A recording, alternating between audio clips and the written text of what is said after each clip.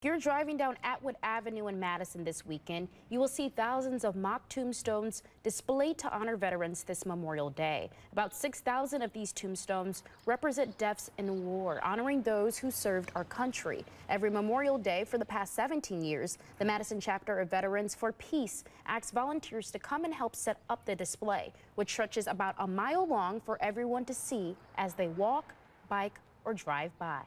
What's fun on this is that I've met so many new people even this morning that I didn't know before, and we get connected and talk about their family's experience with war veterans, and it's very meaningful.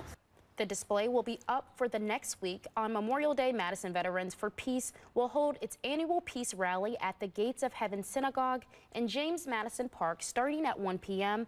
All are welcome to attend.